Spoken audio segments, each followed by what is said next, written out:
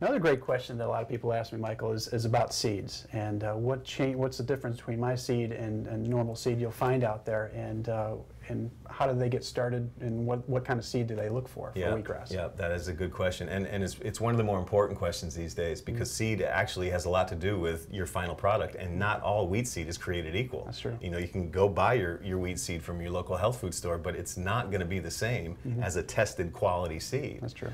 So that's a lot of times, you know, in my career, I had spent more time looking for seed than I ever did worrying about how the grass grew, because I knew if I had a good seed, the grass is going to grow fine. Right. You know, you hear a lot of people talking about mold issues, and they have problems growing wheatgrass, and it just doesn't grow indoors, and they get too.